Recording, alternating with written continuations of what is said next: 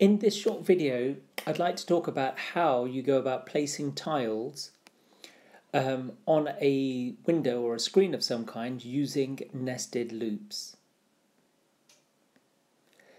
Very quickly, what are we talking about when we say a tile? A tile is, as you imagine, something which has a design of some kind.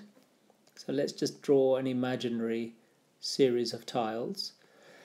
What we're not interested in this video is the particular design, how the tile looks itself.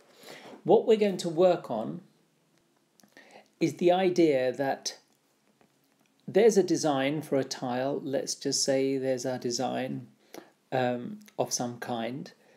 The crucial thing that we're interested in order for us to place this tile on a screen, we need to have this location. So what does that location actually mean? It means the distance coming across, that's your X, and how low it's going from the top, okay? So just to capture that idea very quickly, we have a wall and we're going to put tiles on that wall, and I want to put a particular tile in this position here. In order for me to position these tiles and place them using software rather than physically build a tile, I need that distance and I need that distance. Now, for sake of this video, I'm going to call them Y0 and X0. And I'm going to ask you to look at your code of how you actually go about tiling it, because you need to use these two pieces of information to make sure you position it correctly. Let's assume from this point onwards that you have already written code. So you've already written code to create your tile in whichever design it is. Now, if your tile, let's just have a quick look. If when you're defining your tile, you don't pass it anything and then you build your tile inside with some kind of internal logic, what you need to add to your tile code are these two values. And the idea is that all of your internal positioning of objects within your tile and how they're all related and so on must include these two values. We'll come to that in another video. In this video, we're just going to assume that you've got a piece of code called tile and you can pass it these two values which correspond to this location of the tile, and that's how far across it is and how far down. Once we have that, let's have a look at a very simple mechanism of tiling a wall or a screen. So imagine I have a screen here split in two, something like that. Each of these little blocks are 100 by 100, okay, even though I've drawn it slightly inappropriately. My tile, my particular tile with its design, is also 100 by 100. So what I really want to try to do is position this tile into one of these slots. But what I really want to do is I want to tile it first for that one tile there, then move to this place, tile over here, then to move to this place. I'm going to just, give me a second, just increase that to 4 by 4. I'll tell you why in a moment. And so I want to fill this up in this kind of way. Start here, fill these places up, go down a row, fill these places up, go down a row, fill these places, and so on. How do we do that? The first thing to really be aware of is that this direction on the screen is the X direction. This direction is the Y. As Y gets bigger, you go downwards. As X goes bigger, you go that way. So, what I really want to be able to do is have a simple mechanism that I can draw a tile here using that information, jump the right distance and then draw the second tile here, then jump that same distance and draw the third tile here. I'm using different colors, then jump that same distance and then draw that tile here. Once I've completed a particular row, once I get to the end of this row, I want to, let's use a different color.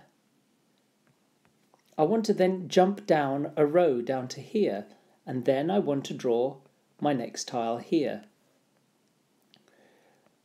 I then jump across that same distance and repeat this movement going this way. When I reach the end over here, I then want to jump down again, that same distance. Okay, so if you look at the way that I'm talking about this, I'm tiling it. So I go 1, 2, 3, 4. Then I shift this one. I add 1 to here. Then I go 1, 2, 3, 4. Then I shift this one 1, 2, 3, 4. How do you code that? Very, very simply, if I create an X value and I use the range in Python, I set the initial value to say 0. The width of my wall, which is not going to be, which I need to decide, let's say that it's 400. And I want to go in steps of 100. So what that will do is it will start at 0. So that value X will start at 0. Then every time it loops round here, it will jump by 100. So the next loop will jump across by 100, so it'll draw a tile. So this location becomes this initial value plus 100. But you don't have to worry about that if you use this type of logic. If you let this value jump in 100s using this step, let's just, this is the step, this last value. And by setting it to 100, this logic of jumping 100 every time is managed by the actual loop here. So X will go 0, 100, 200, 300. So it will do all the work of moving across. Then what I need to do is pass this X value into my tile and let it draw that tile at that X value. In the meantime, what's happening to my Y? So to complete this, what we really need to do is we create a Y loop, and let's say it's 4 down. So we're going to go from 0 to 400 going down, that's a 4, in steps of 100. But within that, I'm going to also loop my X value from 0 to 400 and in 100 steps, 100 pixel steps. So here, let's use a different color. What I'm now going to try to do is if I place my code to draw my tile, so I call my function and I pass it these two values, X and Y, which will correspond, if you remember how I started, to my top. So there's my tile. It'll correspond to this corner here, the top left-hand corner, these two values here. So what that means is that by nesting this loop, this X inside and this Y wrapping round it in this kind of way, I can redraw, as long as this code draws from there and draws my shape and what's inside it, using these two values lifted from here, it will tile it on a 400 by 400 screen, 4 by 4.